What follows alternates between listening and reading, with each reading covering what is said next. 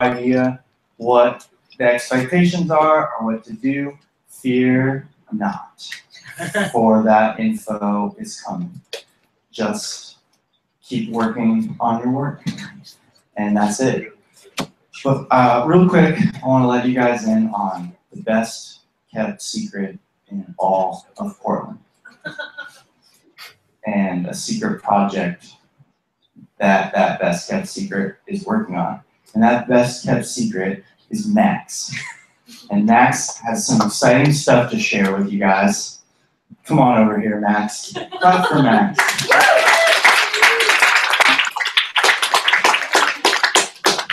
Hello, everybody. I know a lot of you, and I hope to know all of you soon. Next Wednesday, which is the 15th, from 6 to 8:30, we're going to be showing a movie and having a raffle. And we're going to be raffling off prints from Rory Phillips, who's a professor here, who I've taken classes from, and some of you have classes with. Jason Sturgill, Alex Despain, Buy Olympia has donated some prints. We Make is donating prints and paper. The Pressure has donated prints, t-shirts, and pins. Will Bryant's donating stuff. Kate is donating books and prints and other fun stuff. And what might be the big ticket item of the night are print credits used. Yeah, see, Ed, like, you mentioned print credits and everyone goes nuts. So tickets are selling for $1 a piece or $5 for 6, and I'll be floating around here after, and you can buy those from me. We're also selling them at the event. There'll be pizza and bev and popcorn, and it's gonna be fun, and I'll be there. And what's happening with all his money? Are you just gonna it's buy all, a new car? I'm pocketing it all, you guys. You're paying my tuition this term. All of it's going to Be Honest, to make it extra fun and special, so we have a little extra cushion money for stuff. Where's it gonna be? It'll be here in 320, and we'll have the movie up here. And what's the movie gonna be? it's gonna be Just Like Being There, which is a movie about screen printing gig posters, and it's awesome. Has anybody seen it already? Yeah, wait. Cool. Oh, she said Yeah. Would you watch it again? Would you watch it for the first time again? There we go. Crowd endorsement by There's other an endorsement. comedians. So everyone be here. Thank you. Thank you, Max. Max organized this all by himself. He contacted all those people to get all these items. He ran all over town and picked them up all on his own. He's a one-man, bowl-cutted wrecking crew. So thank you, Max. I think that's it. Again, if you have Be Honest money, you can give it to me after this, or also be in this room from 2 to 5 if you need to drop it off. And today's the last day. We've had a lot of people apply for Be Honest. So forgetting to pay your $10 is a great way to take some stress out of my life. But it would also be really great if you paid it, because it's going to be a lot of fun if we all participate. Anything else to share from anybody? Anybody got cool stuff going on that we should know about? No? Okay, cool. Mary Kate, are you ready to talk to these fools? I am. All right, cool. Let me just introduce you real fast, and then they're all yours. Mary Kate McDevitt is a letterer and illustrator living and working in Brooklyn, New York. She graduated from Tyler School of Art in Philadelphia with a degree in graphic design and illustration. After working as a designer in a studio in Lancaster, Pennsylvania for 2 years, Mary Kate moved to Portland, Oregon to pursue a career as a freelance illustrator and artist.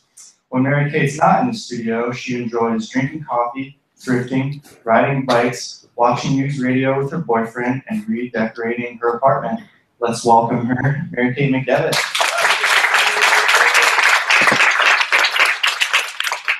Hi everyone. I just want to show you this drawing I made real quick. Hello. Oh, it's all backwards probably. But anyway, so I'm an illustrator and letterer, and I like kind of, even though I mostly do lettering, I like introducing myself like that because what I do is illustrate letters. I'm not a typographer. I'm not a calligrapher. So I grew up outside of Philly, which I am now actually living in Philly again. I just moved like weeks ago, and I'm in my makeshift studio here. I just put this like stuff up to look good because it was like covered in pieces of drywall and stuff because we're renovating a house, which is crazy.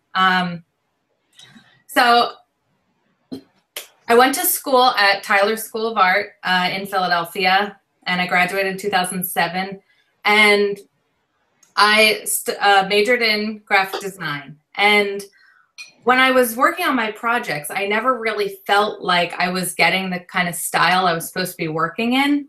So I was presenting my sketches and then going to final with them, and suddenly like they just like sucked all the life out of it. I just like wasn't getting like my style together. And my professors were like, why don't you illustrate your lettering? Why don't you illustrate your type?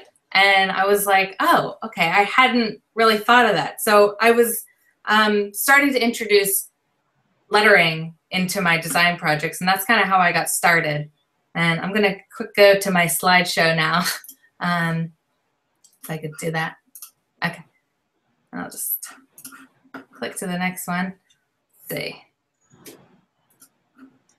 Okay, so this is an example of one of my projects in design school where I re-illustrated one of my favorite children's books that I had really liked growing up, called Strega Nona. I drew a lot of pasta and a lot of lettering, and this was kind of my first project where I really dove in like head first into this kind of work. But when I graduated, I had this very illustration-centric portfolio. And if I did use a font, it was customized in a way and had texture all over it. And I thought, who the hell is going to hire me with all this work, trying to get like a professional design studio job? So when I graduated, I decided to just go for illustration. So I was doing illustration work when I graduated, but I ended up getting called in for an interview at a design studio. And I was like, well, I'm certainly in no, standing to turn down any kind of work whatsoever. So I decided to go in for the interview, and I actually ended up getting the job. But I found myself shortly after working there that I was running into the same kind of issues I had when I was a sophomore in design school, just like trying to do this work that really didn't feel like my style or my own. So outside of work, I started painting these chalkboards that I called Mini Goals chalkboards. And I opened up an Etsy shop, and I just kind of wanted to do something around the idea of getting things done and being able to do lettering. Because at the time, I had a full-time job for the first time in my life. And I was getting home and I was like, how does anyone get anything done? The banks close at 5. I'm exhausted by Friday, and I don't even like cooking. So these chalkboards were something I made for myself and my friends to take the day's to-do list into small tasks. So I was making a ton of these chalkboards and just kind of coming up with fun ideas for them. I usually never show these in slide presentations because I just never took a good picture of them, but they're still kind of fun. So this is the chalkboard I had in my apartment in like 2007. And my rent was incredibly cheap, and we had really pathetic grocery list of coffee and bread. But this is what sparked the idea for the chalkboards. Mary, I don't think your slides are clicking through. Oh, okay. I'm sorry. Whoops. Here we go. I'm sorry. Here the. Yeah, we got it. Thank you. Ah. Okay. So this is the chalkboard from my apartment that really inspired the idea. So I was making these chalkboards, and these are all from like 2007 to 2011-ish. And I was still working at the design studio I was at in Lancaster. And I was spending a lot of time after work painting these and posting them on blogs. And I ended up getting featured on a couple, like Design Sponge and Design Work Life and this blog called Drawn. And I ended up getting an email from an art director at Chronicle Books who asked to make these chalkboards into a notepad. And I was like, okay, yeah, like that's amazing. So that next day, I kind of told my boss about it. And he had a different take on what qualified as you know, a non-compete situation. I was like, I'm hand painting these chalkboards on my own time. And I think he thought that I should have brought that idea to the design studio. And we were doing flooring catalogs and like e-blasts. And I was like, okay, this clearly is not the place for me. So it was around that time and that I decided I should just switch to freelance. And I figured, you know, I only have one client right now, but Chronicle Books is a pretty decent way to start. So not long after that email from Chronicle Books, I decided to switch to freelance. And I figured, you know, the best way to do that is to just like move to Portland. I have like no job experience whatsoever and just want to start being an artist. So moving to Portland is the obvious way to go in that. So I continue to work with Chronicle Books, and this is a project just kind of under the same realm of like getting things done and just kind of making fun of being motivated, but also helpful. And my hand lettering ledger books that I published with Chronicle Books.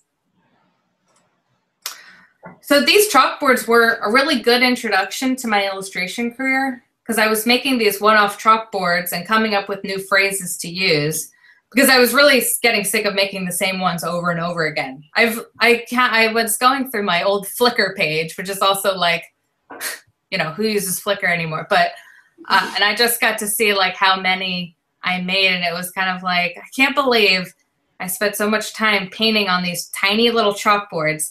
And I was using like a pen and nib, and it's like, you know, nails on a chalkboard?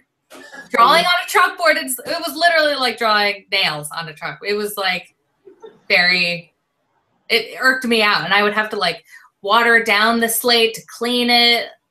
It was not pleasant, but it was still really fun. So, but what I kind of realized is that I probably should have been working more like a calligrapher rather than a letterer, because calligraphers could have like shot through this project really quickly. Because lettering is drawn and calligraphy is written. So calligraphers use one smooth stroke that's been perfected through muscle memory to kind of like nail each stroke each time, where lettering, it's drawn and kind of finessed to the point where, you know, it's just completely drawn. Like even my example of calligraphy isn't calligraphy. Like I kind of added in those thick strokes where you see them. So when I was making the chalkboards, I was using a pen and nib with one-shot paint, which is what sign painters used, with a little bit of turpenoid to water it down, so it was more like an inconsistency. So for a while, all my lettering was done with these pen and nibs and like calligraphy pens, because I thought that's what letterers were supposed to use, because I didn't know any better. But when I started getting more lettering assignments for clients, I was using these pen and nibs and calligraphy pens, and it was just very frustrating to work with because, you know, the ink would suddenly blob on the page, and it was really hard to get a consistent line, especially when you're drawing very slowly. You're just like trying to be perfect about it, and I'm not a calligrapher. So I've since simplified my drawing tools a bit. So the top there is a Blackwing pencil. It's for my serious like RTG sketching, like ready to go. It's like a really dark line, like a soft pencil. The Graph Gear 500 this is like for lightweight sketching. It's just like a fancy mechanical pencil, which I still use those as well.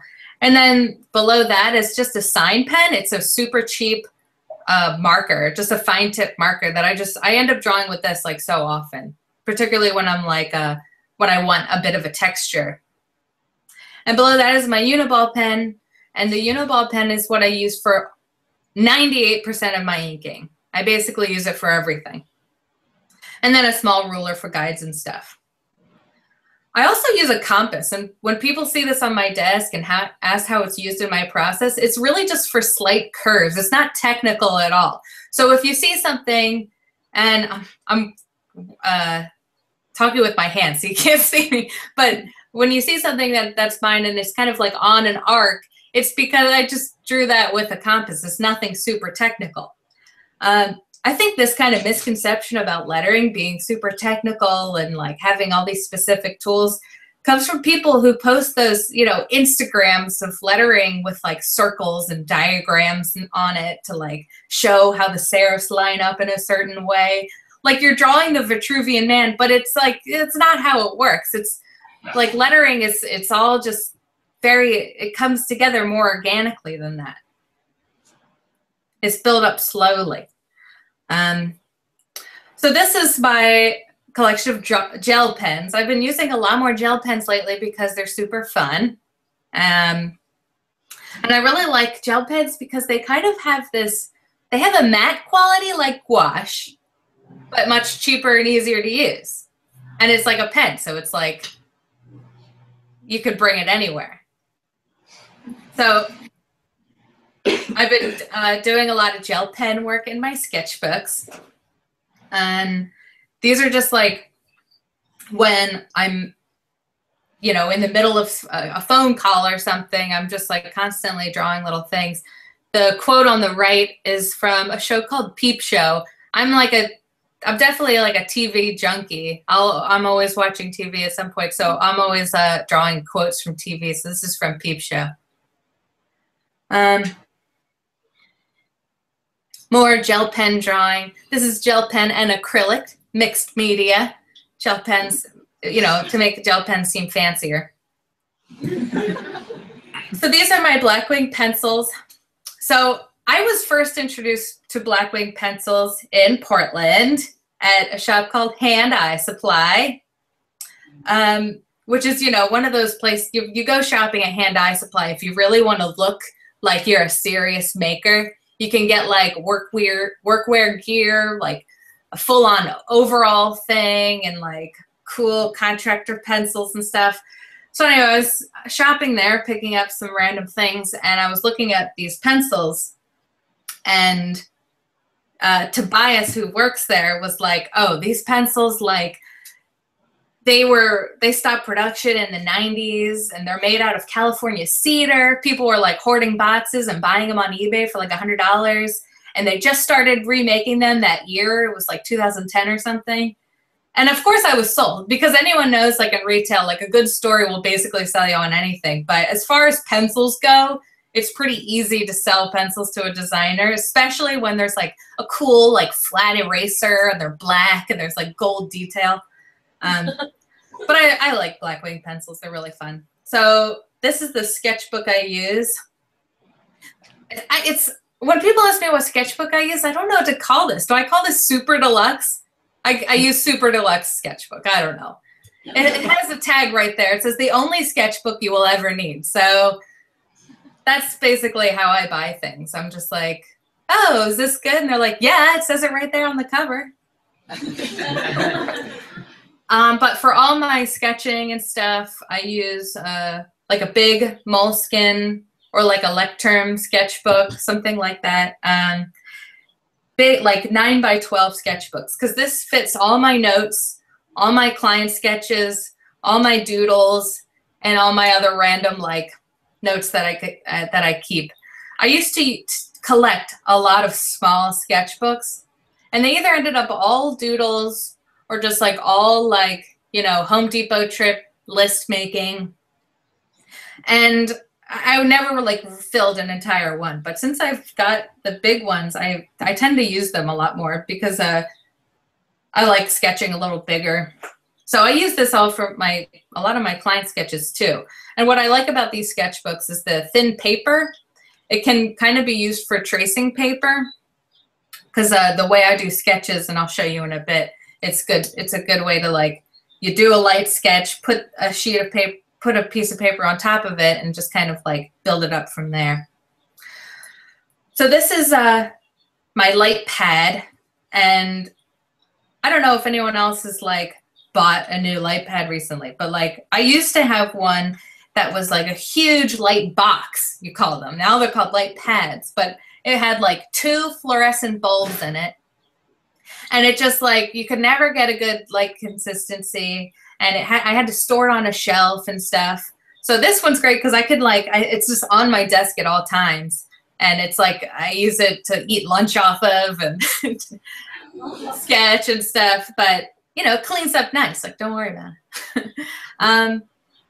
So I take my sketches, and sometimes I'll take my rough sketches, put a piece of paper on top, and then finesse from there. But this is basically what I use when I have my final revised drawing.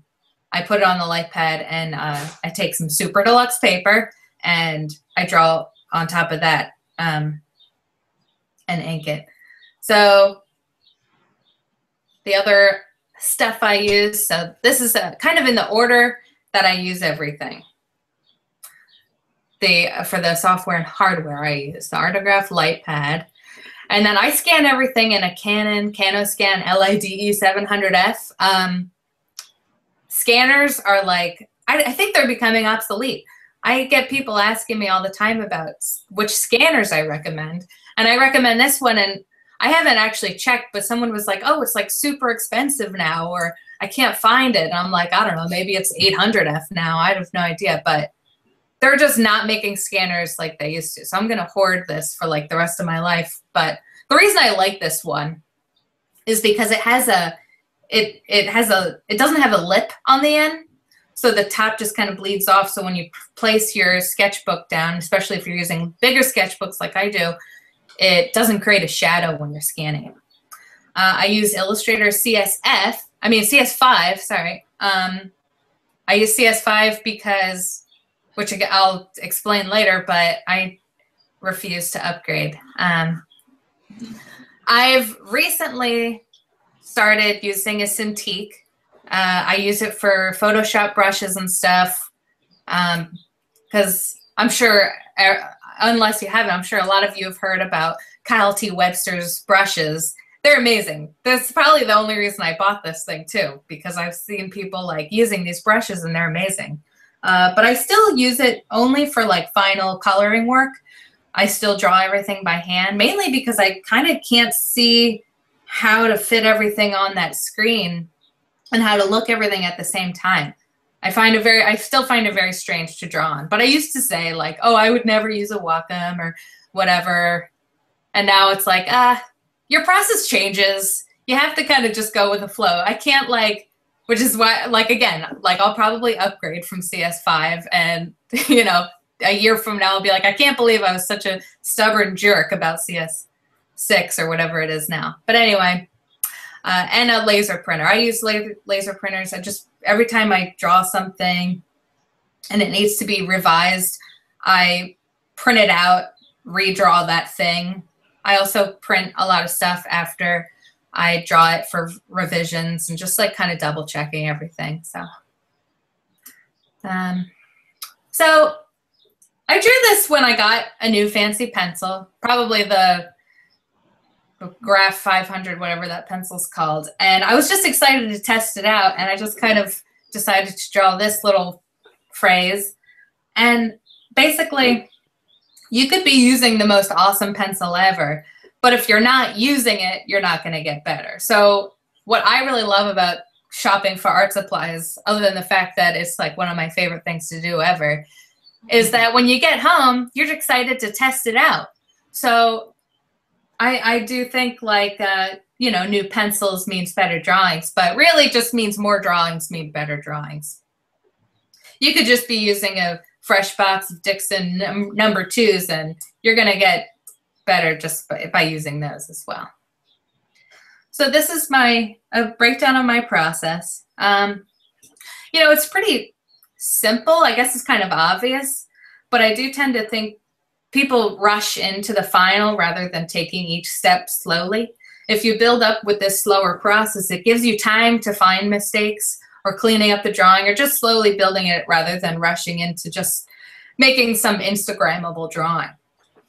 So brainstorming, you know, list making and reference and just kind of collecting words and ideas. Inspiration, they're images for the concept. I generally think, you know, we're all looking for inspiration at any moment of the day, but sometimes when you're looking for a specific project that has a specific kind of look, or you're trying to reference something, a specific time period, that's really important. Thumbnails, a bunch of small sketches, just like, you know, it's a super important step, but people tend to skip it. Sketch, a tighter sketch, something, you know, you pick a couple of your thumbnails that you like, and then a refined sketch, an even tighter sketch. This is the one that you show to the client, not necessarily the just like sketch that you finished up. You have to kind of draw it again, because each time you draw it, your drawing is going to get better. Final ink drawing that's ready to scan, and color and texture. And you're always critiquing after each step too. Just kind of taking a step back is important. So this is an example of, whoa! Sorry, I have no idea what happened there. Let's see. I think okay. This is an example of some brainstorming I did. I just wrote a bunch of words that relate to the project.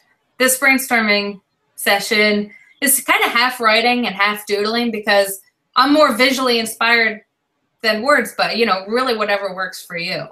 This is just a time to make connections. So just because lettering is often labeled as decorative doesn't mean there isn't a concept to it. When I'm writing words, sometimes I'm being more descriptive, and there are styles of words that have a, you know, they have a bright look versus a dark look. Like I say, when you're writing a brainstorming list, you should just write as whatever comes to you.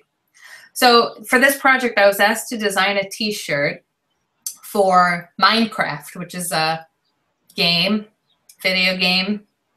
And I could do whatever I wanted. I was like, okay, great. I don't know anything about Minecraft or video games.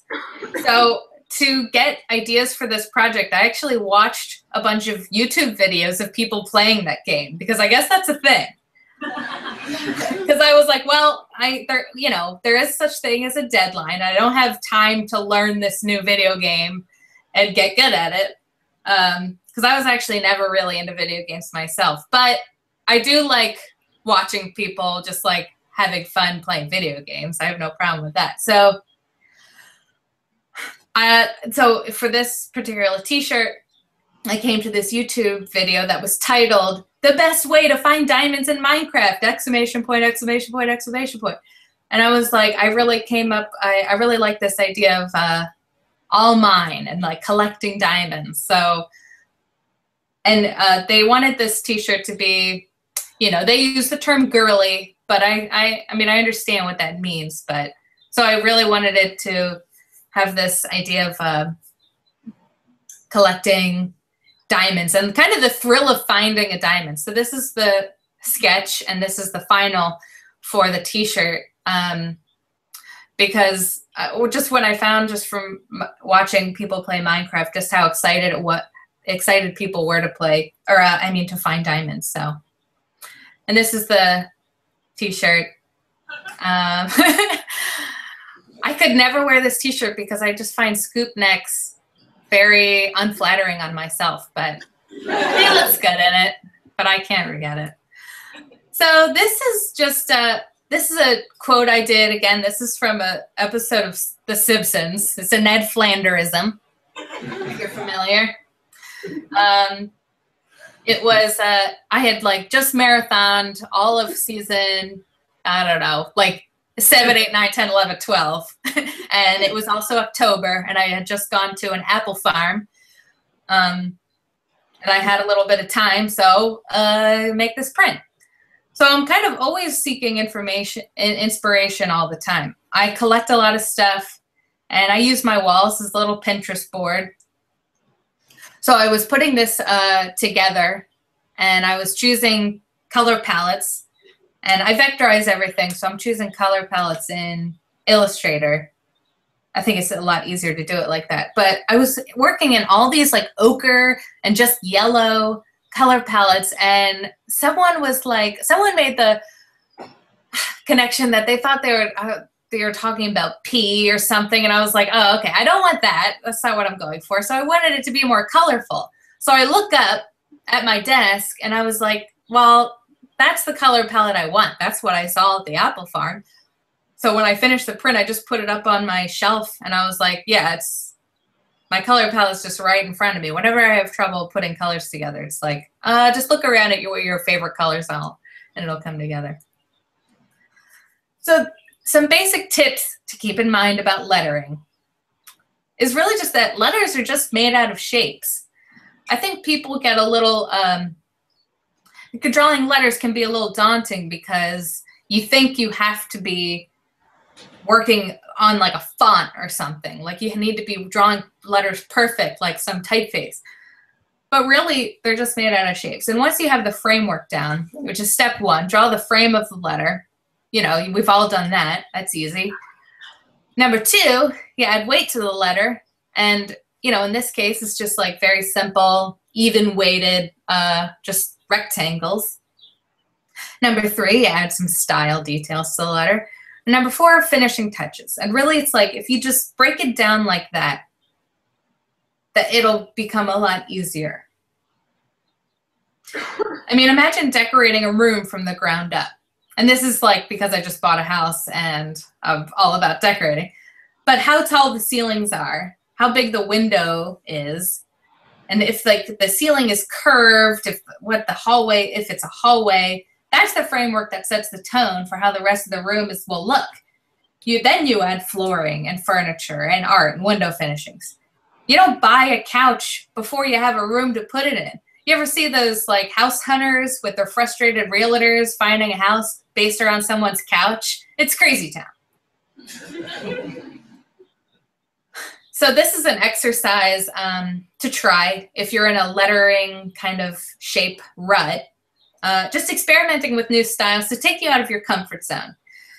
So this is just an example from my Skillshare class, actually, where you take a word from your brainstorm list or whatever the word is you're drawing or whatever, just a word, an important word from your quote, and just draw it in as many styles as possible. So here I have script, fancy serif, which isn't a thing. It's just like I had to call it something. In a shape, that's when, you know, the letters take the form of the shape. Ornate, serif, on a curve, black letter, sans serif, and representational. And as you can see here, I just went with lightning bolt theme. And on the one that's on a curve, I can't stand that drawing. Like it bothers, every time I see it, I just like, I hate it because I didn't use a compass actually. I just kind of like roughed it in. And when you look at it, it looks like Flectric. Like that, it doesn't look like an E. And like, it's one of those things where it's like you have to go back in and kind of finesse it. And it's like, the C looks like it's on more of an angle than the E, looks a little bit more straight up. But I kept it in because, everyone kind of makes these errors. And as long as you're seeing them, that's really what's important. And that's what makes you a better drawer. So this is when I start a sketch. So the sketch on the left is basically just like a more realized sketch based on a thumbnail. So this is like the sketch where I just kind of put everything together. I'm figuring out spacing, and I'm kind of like considering what kind of details I'm going to be adding later. I remember in like drawing and painting classes, we were always told to work the whole canvas at the same time. We would lay out large areas of watery paint to put down the figure or whatever you're drawing and get the whole composition in. If you were to just start painting the head, if you're figure painting, you would have this crazy out of proportion body that wasn't done on purpose. Same thing with lettering. lettering. So I start sketching and I say I do want something out of proportion. It still needs to have a sense of purpose and still fit in with the rest of his little letter buddies.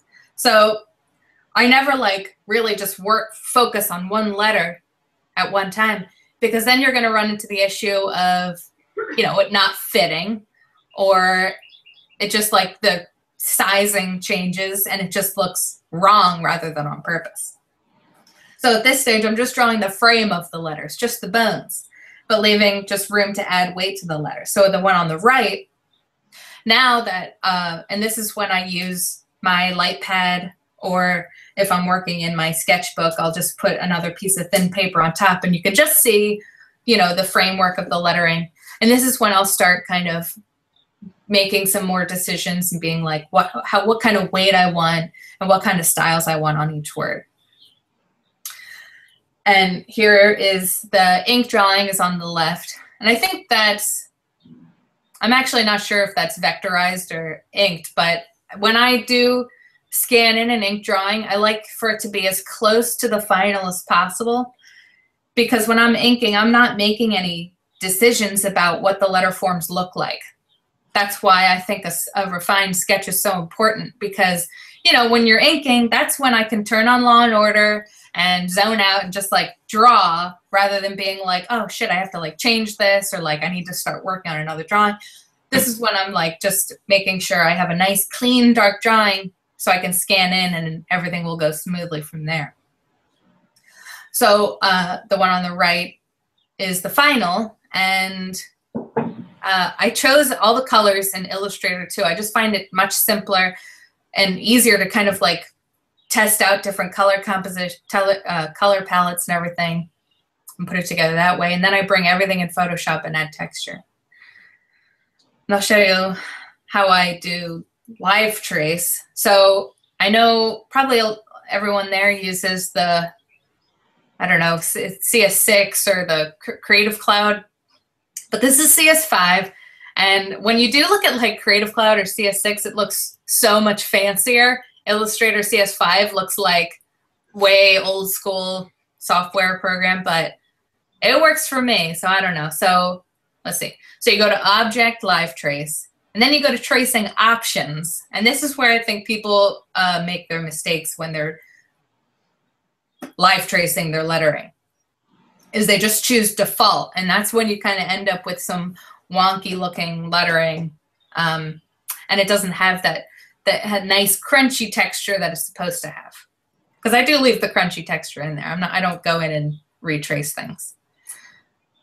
And these are the things that are important.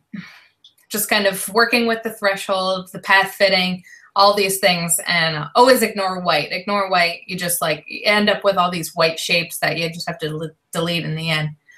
But also in CS5, and this is why I choose to stick with CS5, it has a lettering option. And I use it all the time, actually, because it actually works quite well. So I use the lettering option. This is a drawing that I scanned in. And here on the left are these are two options of them actually live traced. And you can see on the right, the crazy amount of points, just like 1 million points.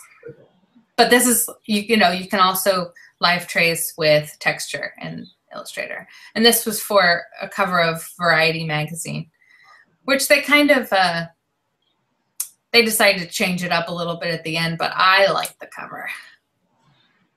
And then this is how I add texture in Photoshop. So I bring in a photo, some kind of texture, and then I place my art on top. And then then I put down a texture on top of my vector image. And then I just create a clipping mask, and I have a texture inside the lettering. And I know a lot of you guys probably know that, but it took me forever to figure out this kind of stuff. And then I'll add a bunch of textures from there. This is an example of something that I would scan in. And this is another quote from a TV show. I must seem like a crazy person who just is a shut-in and only watches TV 24/7, which is just partially true. So this is a quote from News Radio. And anyway, as you can see, Not like I don't fill in all the letters if they don't have to be, or especially if they have some inline details, because then I don't have to use another layer of inked drawings to kind of piece together in the computer. And then I have a rose detail that I was going to have in the end, which I just drew off in the corner, which I can just put together in the computer. But the reason I can also have an ink drawing like this is because I have a nice refined sketch to work off of. I don't know if I have the, so I know like everything's going to fit together fine. I can piece it together quite easily. And this is what it looked like, just kind of finished. And I ended up adding and changing a few things too. Let's see. So this is a project I did recently. These are sketches from my visit with the American Museum of Natural History, a few shops, and the shop I run with my boyfriend, Winter Cabin Collection. We're invited for a behind-the-scenes tour to create a special product for the museum's gift shop, which is pretty cool and basically like my 5th grade dream, which is why I look like a 5th grader in this picture, all like ready to go learning. So this project had a really tight deadline. So we knew like, well, there's no way we're going to say no because we were really excited to be asked. But we also knew we wanted to nail down the idea while we were there. I'm not really one to have a traveling sketchbook. Like I'm not always just like pulling it out and drawing it whenever I feel inspired. But I must say, I felt like a real artist walking down the halls of the research facilities with a sketchbook in hand, just like drawing while listening to someone talk. And I basically just like filled as many pages as I could possibly do. And I mean, it took all day to be there, but we were only there for a few short hours. So we got to see some rare books and a bunch of dead birds. It was really cool. So during a break, we had some cocktails because it was such a long day. Me and Fred had some cocktails and we were discussing what we're going to do. And Fred specializes in printing bandanas. So we knew, well, you know, like let's make a bandana because I think it makes sense for the museum. It feels very adventure-y, like, you know, Indiana Jones would probably have a bandana. So we came across this Roosevelt quote, which I thought captured the essence of the museum very well. And we basically just roughed out this sketch while we were there, just like looking at some of the sketches I collected and the quote and everything. And the only kind of thumbnails we did were just different kind of variations on how the bandana would be blocked out. The bandanas that we've done in the past all had a circle in the background, like right in the middle. So we knew we didn't want to do that. So this time we did a diamond, really changing things up. And this is my revised drawing. And this drawing is on my super deluxe paper, which is really toothy. I never do pencil drawings on that paper because it just smudges all the time and it drives me crazy. But I wanted to work as big as possible. So this drawing is 13 by 13, which isn't that big, but I usually work like 8 by 8 or 9 by 9. So it was bigger than how I usually work. And this wasn't for a client, so it didn't really have to be that super tight. It just had to be tight enough for me to take it and ink it up. So this is the ink drawing. And at one point, I messed up the quote.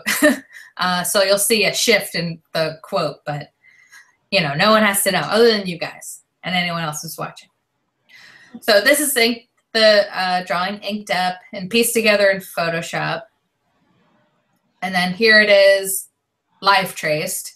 So like I just tried to make the ink drawing as tight as possible because I knew I didn't really want to make that many edits and I didn't really have that much time. But the things I left out were like I was kind of working with 2 different border options, seeing what I would like best in the final.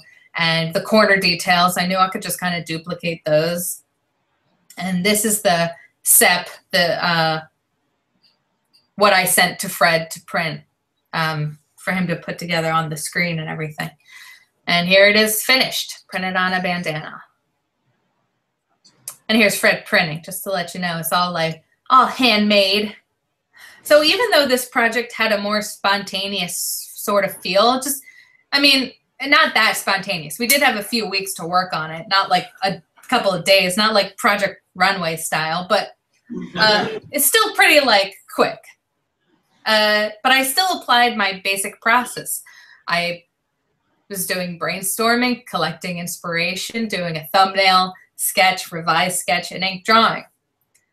You know, just because a project has a shorter deadline doesn't necessarily mean you need to skip every step. You just need to revise them and make them work for that particular project.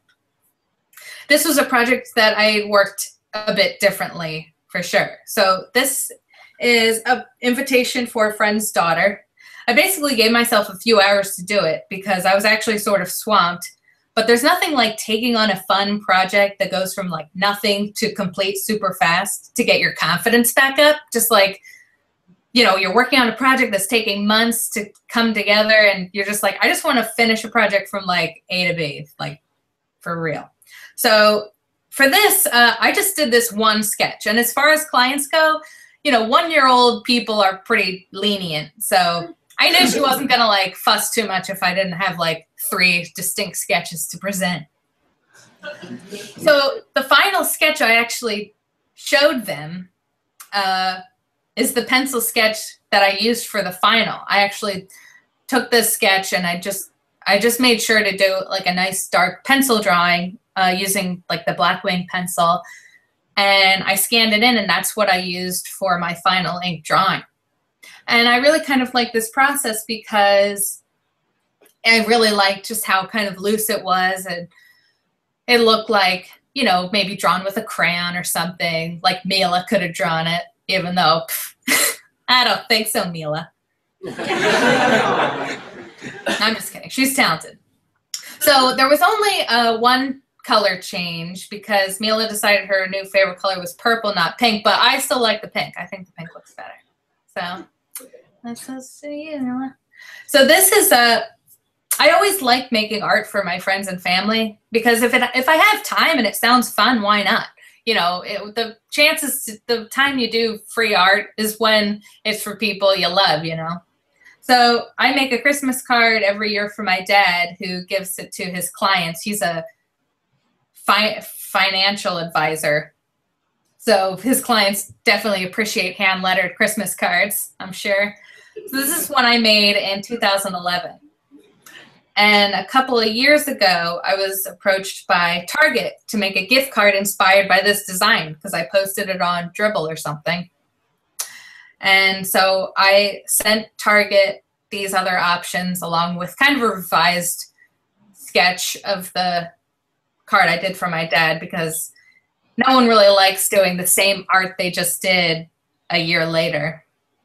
It's just like, oh God, why am I still working on this same drawing? Nightmare. So I just kind of presented other sketches that had kind of a similar feeling. And they actually ended up going with the one in the upper right-hand corner. And this is the final. Overall, I think my dad was pleased to go kick a client to me. I don't even think he realized how excited I was to get approached by Target. He was like, yeah, good job. So I do a lot of personal work that I post on Instagram or my blog or whatever, because it's usually the work I get to do and try something new and have fun with, like my dad's Christmas card or Mila's birthday invitation. So this is a tiny sketch I did when I lived in Portland, and it was a particularly hot day. You know, we don't get a lot of those in Portland, but just enough to complain about it a little bit. But I should have a dime in here for size because this sketch is so super tiny, but I'm glad I was able to find it in a sketchbook. I have weird doodles like this all over my sketchbook. People would probably think I'm nuts if they were to go through it. But anyway, the next day after I did this sketch, it cooled off enough to make the studio more tolerable. No AC in my studio in Portland, but you really don't need AC, so it really wasn't that big of a deal. So anyway, it was a little cooler the next day, so I decided to ink it up and add color and bring this hot shit popsicle to life. And I just had like a lot of fun making this drawing and just kind of like having this one random small idea kind of come to color and have more fun to it. So I posted on Instagram, and I was approached by an agency who wanted to kind of create this same kind of characters for a food packaging, frozen food packaging. So they wanted to have like, they had me do a lot of like copywriting and like character development because of this hot shit popsicle. And I was like, okay, yeah, I'm not a character developer, but sure. And basically this shrimp is like my favorite thing I've ever drawn in my life. His little boobs just kill me. So even though the illustrations ended up not getting picked for the packaging, which happens a lot in advertising or agency work because they pitched it to the client, but they did end up using the illustrations on a truck. So I got to do all the truck graphics, and I came up with all the copywriting. I think they thought like hiring a letterer meant you're also hiring a copywriter, because they were like, yeah, like come up with sayings to put on the truck. And I was like, okay, like I have a pretty cheesy humor. So it's like cook food, burn rubber, fueled by flavor.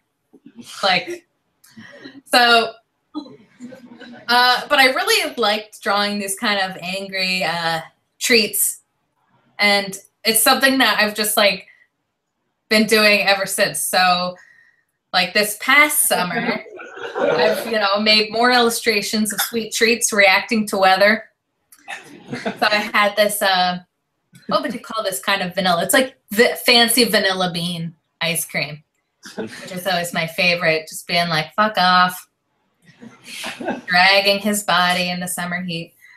But I posted this on Instagram, and I think people had a little like a salty kind of reaction. So I wanted to liven things up a bit with more summer vibes, getting back to Whitney, the s'more in the fire, getting down to this one.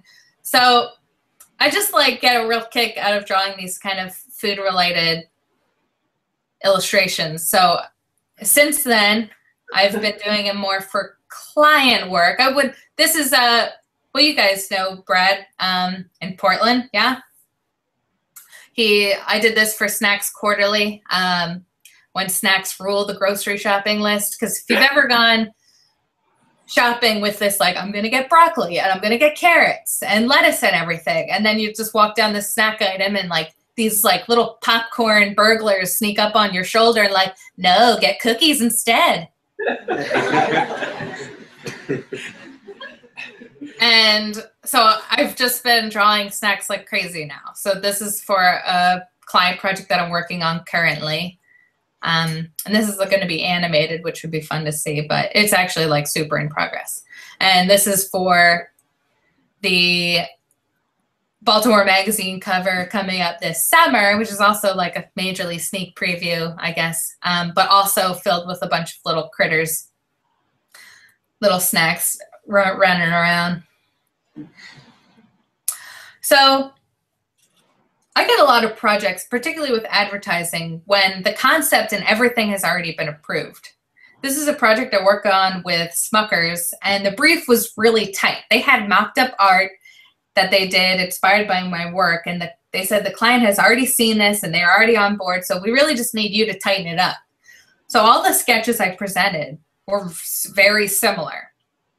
The one on the upper left-hand corner is actually the wild card that they were like, yeah, okay, we like something different, but it's not like where we can't present it to the client, just like they get so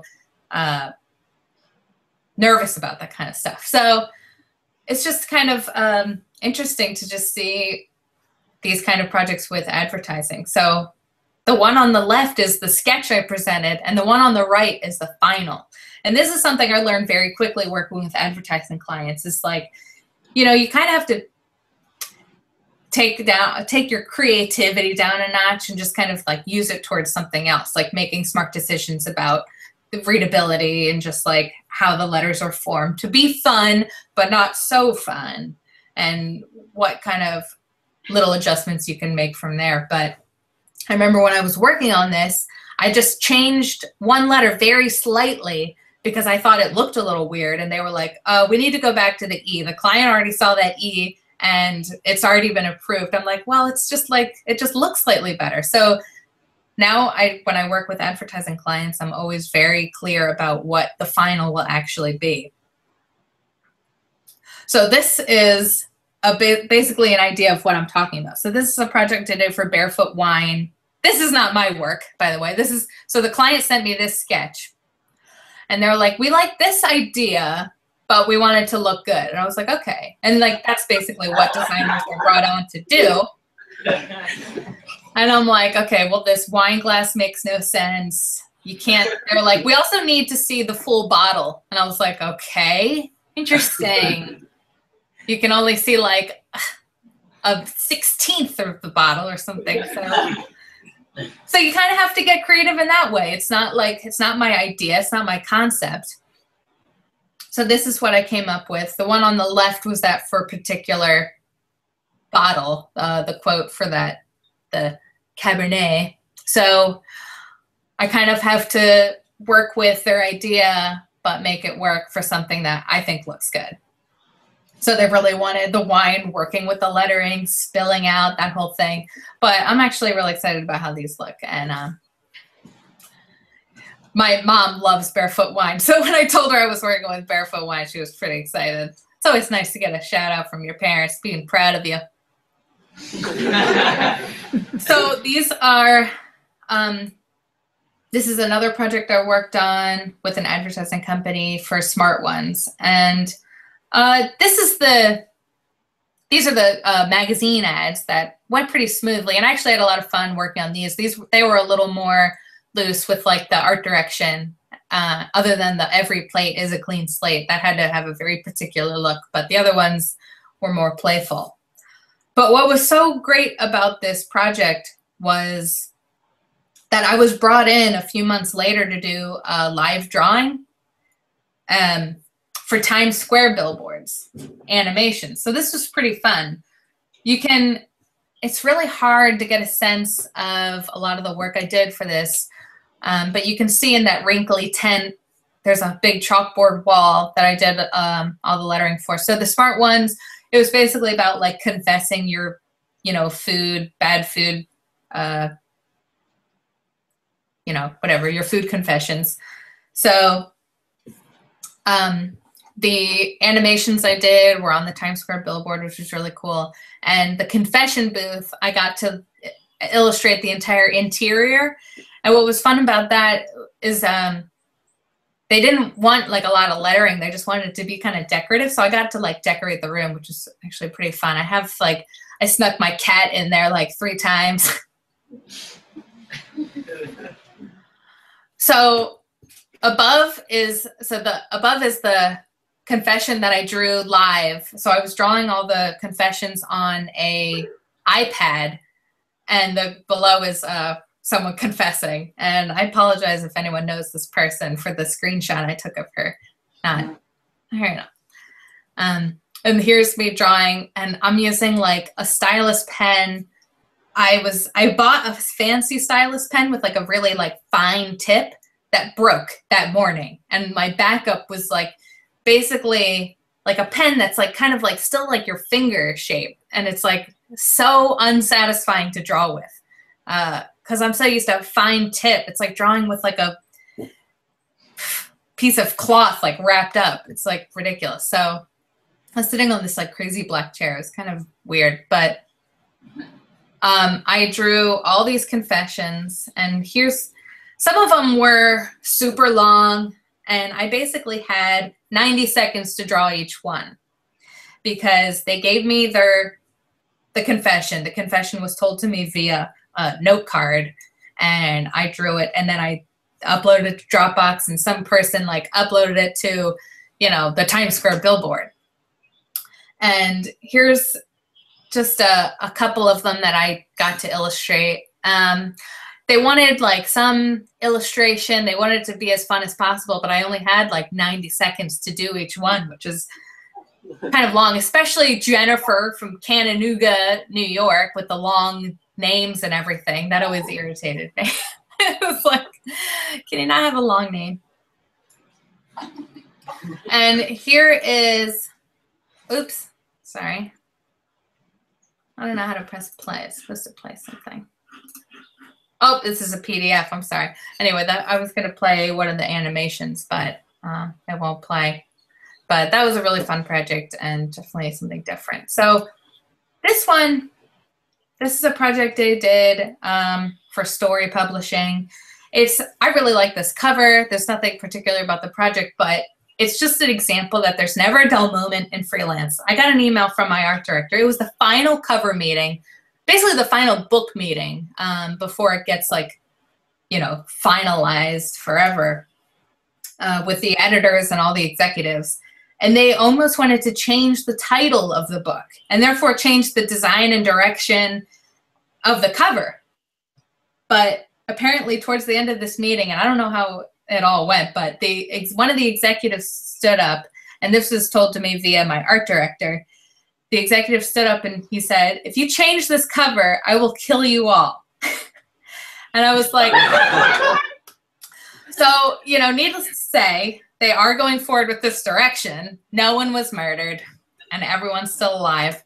And if you're interested in tomatoes, this is a really good book on tomatoes. But yeah, very interesting. Always comments like this make my day. But that's it. Thank you so much.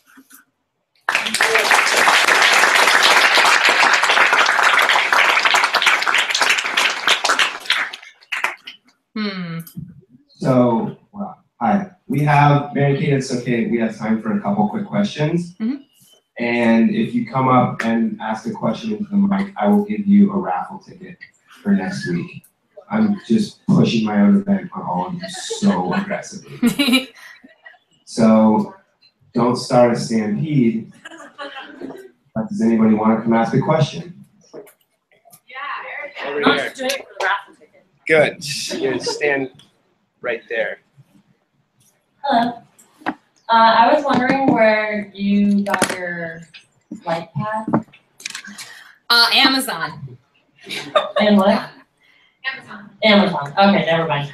Also, I just really enjoy your lettering. I was just wondering if you would care to tell me what got you interested in it in the beginning, like how you started to letter, like what made you blossom into it. It was basically when I was in design school and I was working on projects. It was basically just like doing these sketches that were looking better than my final projects. And when I was kind of just like sketching out where the lettering or the type would be, my professors were like, you should just draw it by hand. And I was like, okay. So it really was just out of like a way of incorporating my illustration with my design. And because when I was in school, I didn't really know if lettering was like a thing. It was just like, I just thought I was just like hand doing my design work. So, because I had a lot of texture and stuff in my design projects. And so I was trying to like cram, Gil Sans or something in this project that didn't make sense. That's how I kind of just started drawing everything by hand. To pick one more question. To pick a texture for your illustrations, how would you go about that? Like to pick the specific texture for it? Well, I think I'm always kind of going for this like almost painterly, just very subtle texture. I've collected a lot of just like brushed kind of textures that I've scanned in. And I also use a lot of like Kyle T. Webster's brushes on Photoshop. But when I used to do a lot more illustration in school, I was doing everything in acrylic paint and a lot of like layers. So all the layers would have like these little like flecks of color from like different layers of colors on top of each other. So I'm always kind of going for that kind of look, just something kind of like, just a little bit. I'm not trying to go for like rough or just like so like heavily, like it looks like it was photocopied, nothing quite like that. Just like to kind of capture the just handmadeness of it, just like very subtle. Thank you. You're welcome. Anybody else? Question?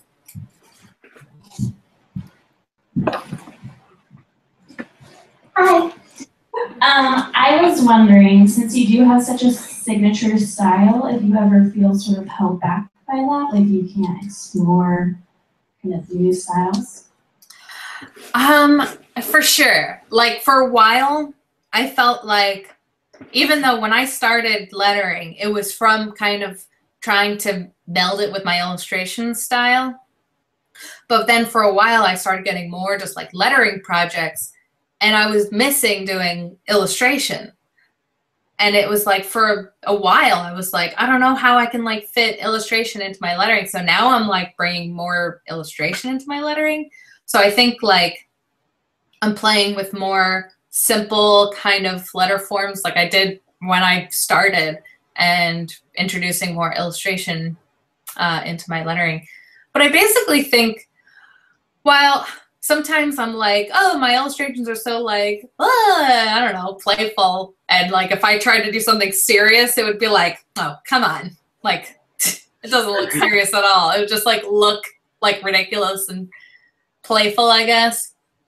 But I generally just like the way that looks, and if that's what comes out, then I'm happy that at least it always feels like me. And like when I'm starting a new project, I'm not always like doing something different, because I felt, even though some people do that and some people do it really well working with different styles, but when I started, like when I was in design school and I was trying to find my voice as a designer, and I was like trying out like really slick styles, and I felt it didn't feel like me.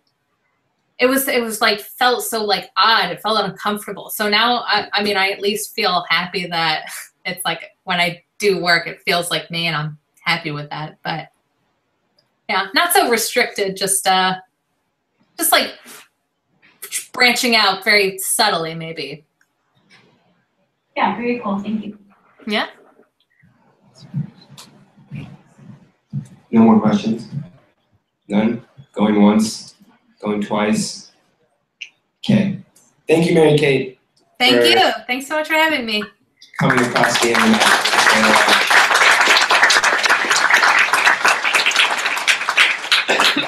All right.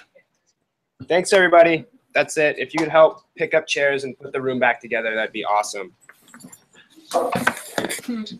All right.